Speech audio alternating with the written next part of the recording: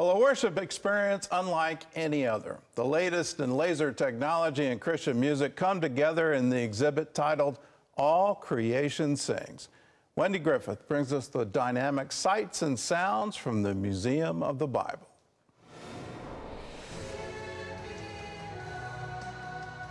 Welcome to the Museum of the Bible's latest feature, All Creation Sings.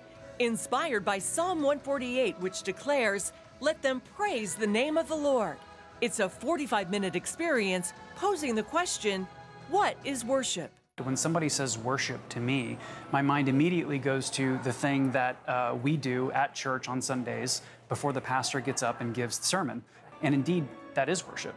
But as the Bible talks about worship, it's so much more than that. So the story is the story of the Bible, and it's taking you from creation or Genesis all the way to Revelation. Using the latest light detection and 3D laser technology, you can literally interact with the walls. Suddenly, I'm a little kid again, and I could go and create and paint on the walls at the beginning and at the end of this story. The Museum of the Bible teamed up with a group called Creator to feature some of Christian music's biggest names for this project. Jackie Hill Perry and Tasha Cobbs Leonard and Brandon Lake, Carrie Jobe, Cody Carnes, Phil Wickham, Brooke Ligertwood, Chris Tomlin. It is the who's who that have come together to create this organization called Creator, lending their voice to this before you go into the experience, really setting up the experience so that your heart and your mind is prepared to talk about worship and what it is and who deems it worthy.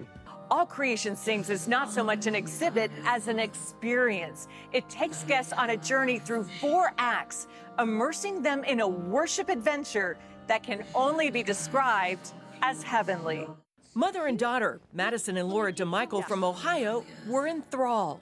To see the Word of God come alive in front of me and just to be a part of that cacophony of praise, like they said in the beginning, it is a continual praise that is echoing to our Lord and our Savior beyond a shadow of a doubt. It was an experience by far. It was incredible. I've never seen anything like it. Like all the colors, all of the sounds.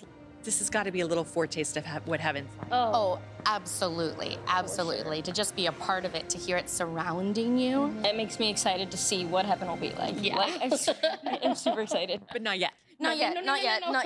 6th graders from Our Lady of Victory School in Washington, D.C. appeared captivated by the experience. I thought it was really cool how it was interactive. I've been to an interactive thing like that before, but not all around and like with the screens and the projectors and everything. It was amazing. I think it was amazing and it was kind of out of this world. I thought it was going to be like virtual reality, so this was pretty cool and it was kind of like that. What was your favorite part? My favorite part was probably the running around and touching the walls. It was so awesome. Like there was all the colors and all the lights and the sounds. It was one of the most amazing things I've been to so far in my life. I thought it was fantastic, actually. There was like all these colors and like the animation, and I just really loved it. For their teacher, Jenna Drummond, it helped bring the Old Testament stories she's been teaching her students to life. Going back to what we've been talking about all year, I teach religion for 6th grade, which is Old Testament. So the creation story, how we continue that in our daily lives, and how we continue to pay that forward in DC. And for the Bible Museum, it's a way to focus guests on our original purpose as children of God. Worship is our purpose. That's what we're created for, right? So God created us, and He created our universe to see the greatness of our creation, the greatness of God's design in our existence.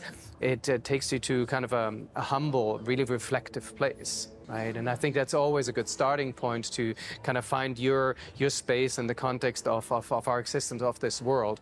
And I think that's specifically attractive for people who don't have a faith background, right? Because it kind of gives them a new North Star, kind of to understand, so what on earth am I here for?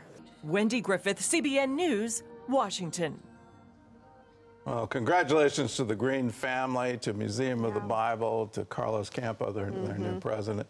What a wonderful exhibit. And it just, you know, they keep pushing the envelope into new experiences. Yeah, absolutely. As I was watching that, I was reminded about, you know, the beauty of having a childlike faith. And I love that the, you know, the meaning and the mission behind this exhibit is to remind us that we are children of God. And I think, you know, when you're in the faith for years, you know, 30, 40 plus years, you're getting older, you can kind of forget that childlike playfulness. Getting older. I mean, I'm getting older too. I am.